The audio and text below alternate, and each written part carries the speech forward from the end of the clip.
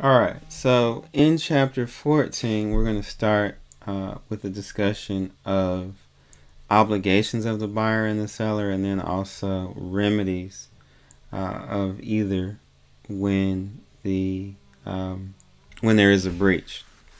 Alright, so in contracts for the sale of goods, now we do assume that we're talking about the sale of goods for currency, for cash.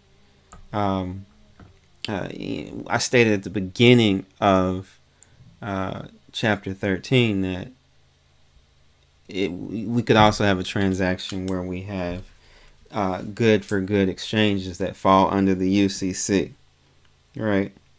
And in that case, we have, we would have two sellers essentially, but they're really two buyers as well. Just the price is in goods or in kind. Okay, let's talk about the obligations of the seller. So the seller's basic responsibility: deliver goods that conform to the agreement in every way. All right, so if I contract to deliver 500 fryer chickens from our poultry farm to your restaurant at Friday before noon, or on Friday before noon, then that's what I've done. I've delivered the number of chickens in the time frame required at the place required. So that's the seller's responsibility. And it seems basic, right, to do exactly what they agreed to do. All right. And it is basic when the agreement specifically spells out what's required. All right. But if buyer and seller haven't agreed upon delivery terms, well, tender of delivery takes place at a reasonable hour in a reasonable manner. All right.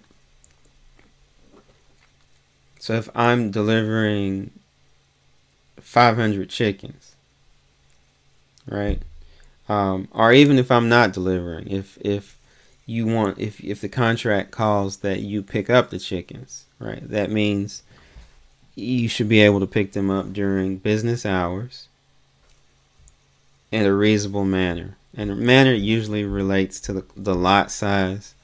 So, and this is a preposterous example, but if I'm selling 500 chickens, I can't require that you pick them up 10 at a time from 10 different poultry farmers that I own. That wouldn't be reasonable, right? That would be burdensome to the buyer of the chickens. All right.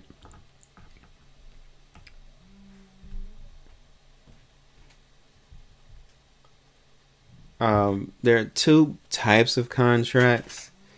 Shipment contracts, which essentially require that the seller hire a shipper to deliver the goods. All right. And when this is the case, the seller must also give notice that the goods have been shipped. All right. Destination contracts mean that the goods are available at a certain place for a period of time, for a reasonable period of time. All right, and the seller has to make these goods available at that place for a reasonable period of time. All right. Perfect tender rule, and you may have discussed this in 2080. We're more interested in what happens when the seller does not perfectly tender. Gives the buyer options. All right, and they are three. In the example that I gave just a few moments ago, let's stick with poultry farmer has contracted to deliver 500 chickens to restaurant. All right, before noon on Friday. Poultry farmer shows up at 1 p.m. on Friday. All right. Restaurant owner has 3 choices. All right. You know what? We contracted for the chickens to be here at 12. You're here at 1. I'm going to accept all 500 chickens anyway. So that's option 1. Accept despite the breach. Option 2. Right? We contracted for 500 chickens to be here at noon. You're here at 1. You take your stinking chickens and you leave. Right? That's rejecting the entirety of the performance. And restaurant would be well within their rights to do that. Perhaps not the most prudent business move, but legally sound. All right? And the third option, accept in part and reject in part. Restaurant owner says, okay, I need chickens to get through this weekend. I'm going to accept 200 chickens, right? But I also need a reliable poultry farmer. So you can take your other 300 chickens and I'm going to find a new business partner. So that's acceptance in part, rejection in part. All right? And you can reject any commercial unit. So in that particular transaction, the commercial unit would be the chicken. Obviously, if you accept in part, the buyer is going to be obligated to pay for what they've accepted and not pay for what they have rejected. All right. And it has to be a commercial unit. So in this case, the commercial unit is the chicken. I couldn't say I'll take the drumsticks off of all 500 of your chickens and you can keep the rest. That wouldn't be feasible. All right. Okay. Exceptions to the perfect tender rule. Parties can always agree to modify their contractual obligations. All right. Sticking with the same example. Poultry farmer says, I'm running late with your 500 chickens. Can I deliver them by 1 p.m. on Friday? Restaurant owner says, sure. That's agreement. All right. And then by agreeing, restaurant owner waives the right to treat that as a breach, which means that restaurant owner, he or she, could not reject the entirety or accept in part or reject in part, right? If you agree to it, then you've agreed to it, all right? You've waived the right to reject. Cure, all right? When the goods do not conform, the seller has time. Well, let me say it this way. When the seller delivers non-conforming goods and there is still time for performance under the contract, the seller has the right to deliver conforming goods before the time for performance is expired. All right. So we'll stick with, well, let's change the example a bit. Bob's grocery store orders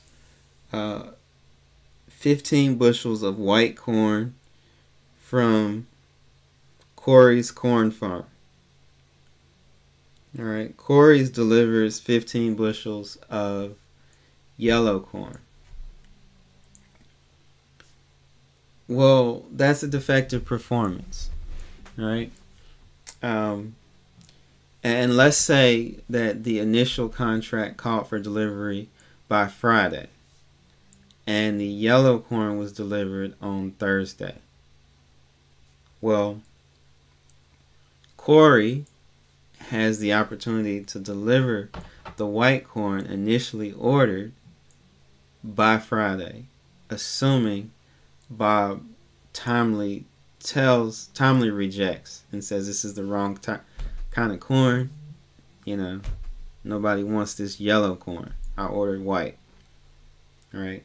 So Corey would have the opportunity to deliver what Bob ordered, because there's still time for performance. And if Corey is able to do so, there is no breach. Right? Bob's grocery store cannot hold Corey liable for any damages because they have cured. They did everything the contract required in the time frame required. All right? So that's a cure. One additional wrinkle we'll add to that, and let's change the example up a bit. So, in the example, Corey delivered white corn on Thursday for a Corey delivered yellow corn on Thursday for a contract that required white corn on Friday. Well, let's say the yellow corn is delivered on Friday, but Corey reasonably believed that Bob's grocery store would accept the corn as an accommodation, and it wouldn't be a major issue. In that case, Corey would have a reasonable amount of time, even after the deadline on Friday, to get the white corn that Bob ordered, because it's reasonable to believe that if you order 15 bushels of white corn, that yellow corn is probably going to be suitable for your needs, right? So in other words, when a reasonable person would have found that to be acceptable, you have a reasonable amount of time after the time for performance in the contract has lapsed. All right. Substitution of carriers, right, is typically okay, assuming there's a reason. The example in the text, similar, is that UPS goes on strike, so I use FedEx. All right. That's typically going to be okay.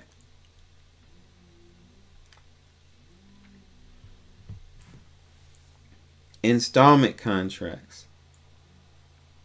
All right. And really the idea here is that if the deformity or defect in a particular installment is so pervasive that it substantially reduces the value of the whole contract, it calls into question the ability of the buyer to deliver what they promised, then you can reject the entire performance. But if the defect doesn't rise to that level, you're going to be limited to rejecting the individual installments. All right. That's how that works. And the text, I don't think, did a great job of describing that, but that's how the installment contract works. To reject the entirety of an installment contract, the defect or deformity in a particular installment has to be so substantial that it calls into question the ability of the seller to meet the contractual obligations.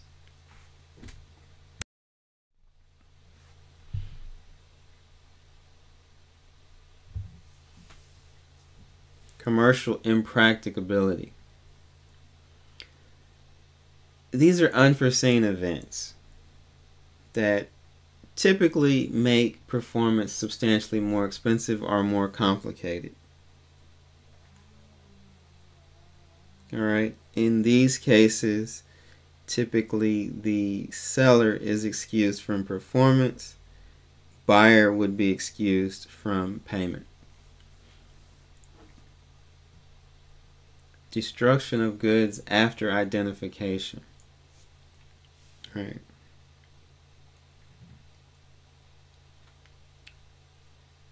Identification is a process by which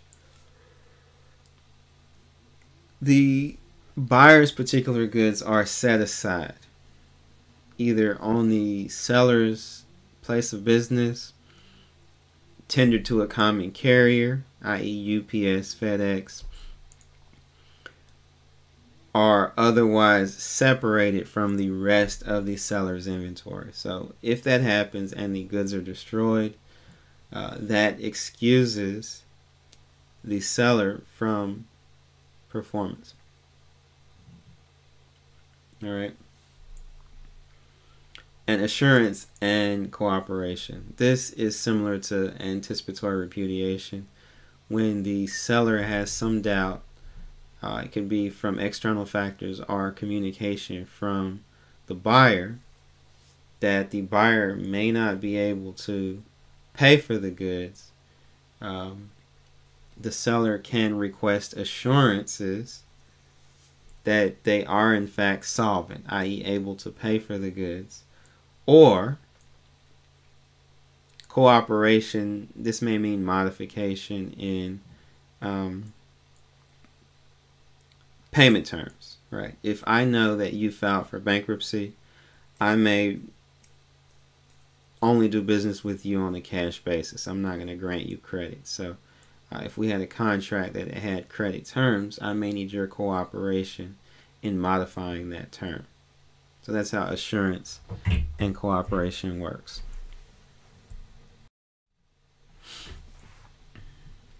Again, just a visual representation of what we've just discussed. And I just like the visual, so I put it in the slides. We've already discussed all of this.